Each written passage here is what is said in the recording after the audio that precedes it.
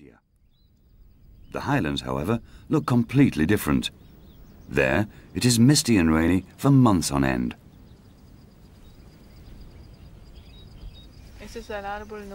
The sunflower trees grow here too, and they can turn into a real jungle. Reinhard Radke comes to the mountains of Santiago quite often to check on their development. All around, the bushes are teeming with Galápagos finches, who use their specialized beaks either to catch insects or gather seeds. These finches also evolved from a single immigrant pair into 15 distinct species. As they found many untapped resources on the islands, they adopted different professions that were not available to their mainland cousins. Whether the new species fed on hard grain or soft grubs, the type of diet soon expressed itself clearly in the shape and size of their beaks.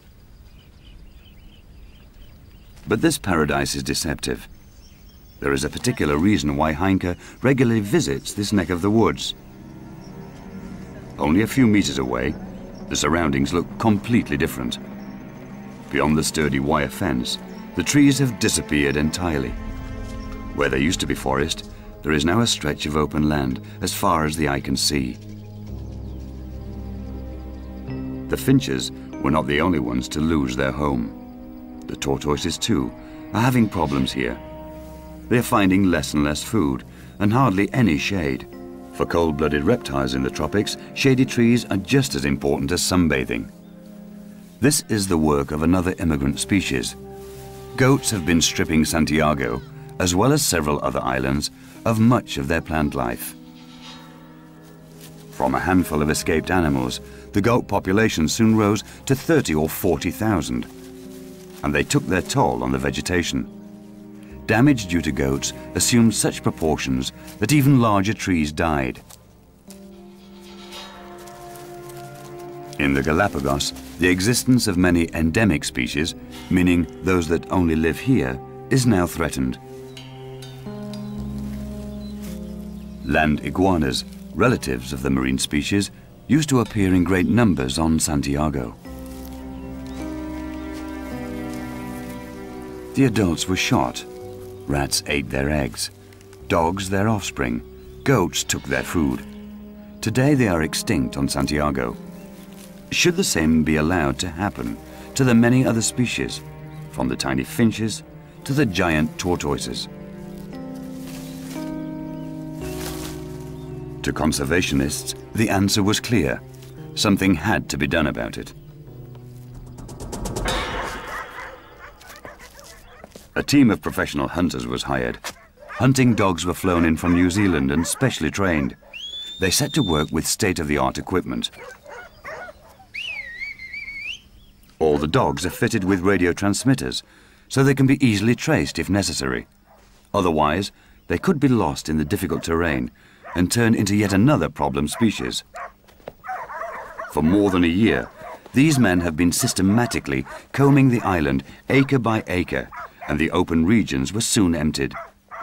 Today, the overgrown areas are the last refuge of the light-footed goats. Cornering them here requires above-average hunting skills.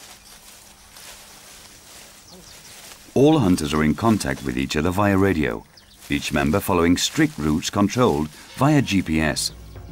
The distance between two hunters is kept constant at 10 meters, so that no goat can escape the line of beaters.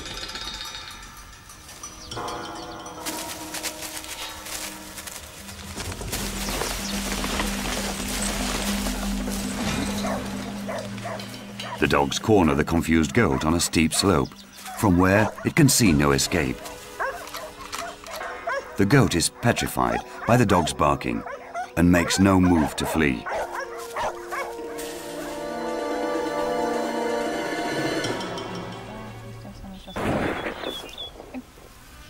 Sí, no hay ningún problema. Ellos se encuentran cazando en la zona de los cerros. No hay peligro. While working, Reinhard tries to avoid the area currently being hunted to minimize the risk of accident.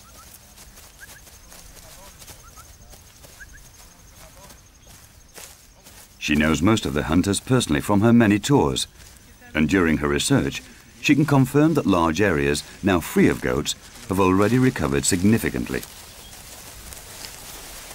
Hola Freddy, ¿cómo Hola. estás? ¿Qué tal? Bien. ¿Qué tal el día hoy en el campo? Ya un poco medio Cansado. me he cansado, por lo que ya se toca andar bastante lejos para encontrar unos chivos como... Sí se nota aquí la diferencia, ¿no? Como toda la vegetación está mucho más alta como antes, entonces sí se ve que hay menos chivos, ¿no? Claro, por supuesto que va a ser muy difícil de encontrar últimos chivos por la... Ya van a haber menos y va a cerrarse más la vegetación y va a ser imposible la pasada. Ya.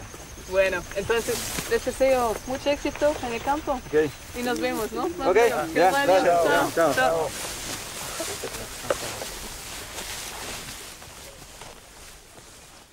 Every evening in the hunting lodge, there is roast goat for dinner, and the areas that have been cleared are carefully documented.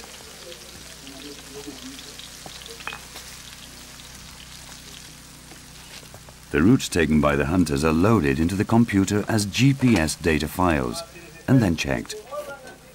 This is the only conceivable way of freeing an island measuring 585 square kilometers of rugged terrain from goats.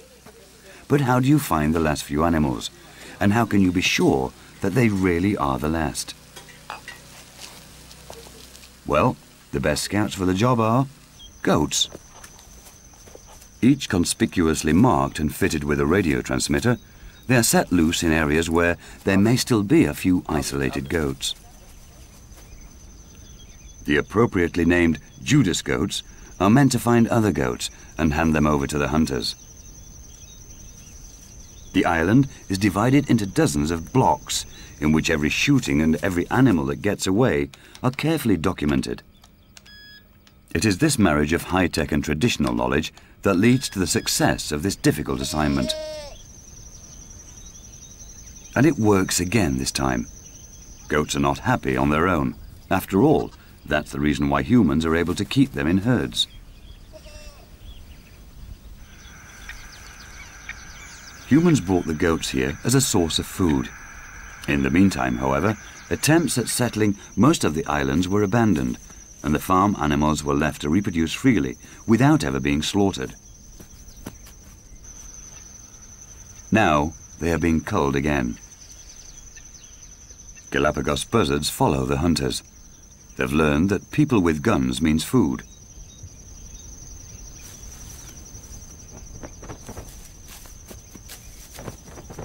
Of course, the ram doesn't know this, but the eager bird of prey, closing in on his young companion, rouses his protective instincts.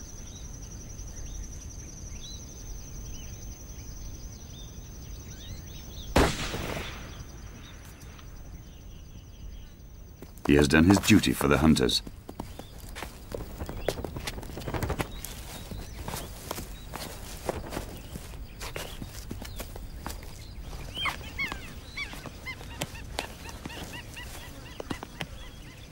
Most of the goat meat, built from the nutrients of the island, return to the ecosystem. The Galapagos buzzards are among the first to benefit. Their population in Santiago has risen significantly during the hunting operation.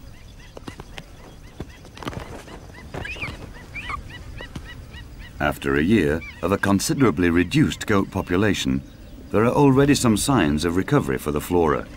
Now, in the rainy season, the herbal meadows in the uplands are once again half a meter high. But Santiago is only one of many islands in the Galapagos. Some of the others are even larger. Goats, stray cats and dogs are causing havoc there too, and alien seeds are introduced on a daily basis. So conservationists will be needed here for quite some time, and the Frankfurt Zoological Society is willing to remain actively involved.